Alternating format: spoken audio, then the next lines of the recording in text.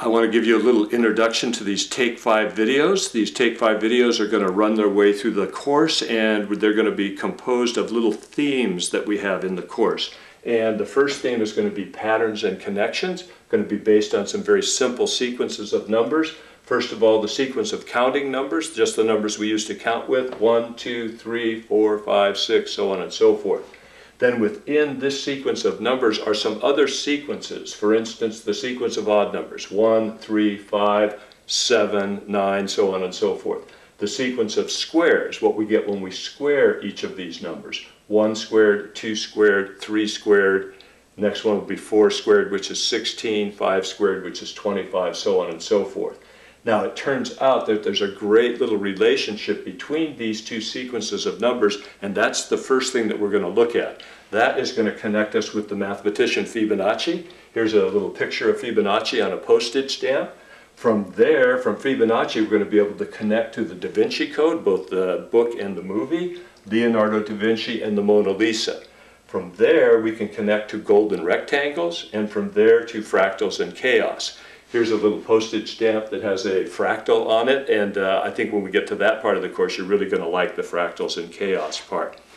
Okay, then we have this sequence right here that is the sequence of powers of 2. So it's 2 to the 0, which is 1, 2 to the 1, which is 2, 2 to the 2, which is 4, the next one will be 2 to the 3rd, which is 8, then 2 to the 4th, which is 16. So another way to look at this sequence is start with 1 and multiply by 2 each time.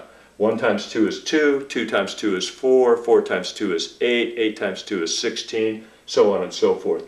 Very important sequence that you actually run into every day when you use a computer, because computers use the numbers in this sequence to do arithmetic and everything else that they do. It's base 2 arithmetic within those computers, and that's based on this sequence of numbers right here.